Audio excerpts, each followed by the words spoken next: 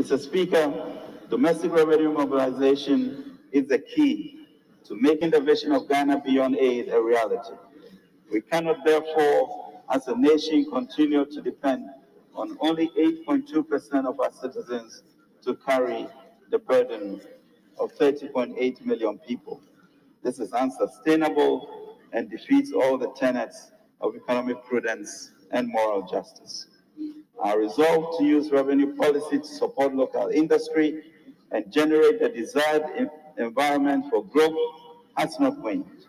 In the coming year, government will introduce measures that will revamp the industry and make their products competitive in both the local and international markets. In this respect, it has become increasingly necessary to make some policy changes.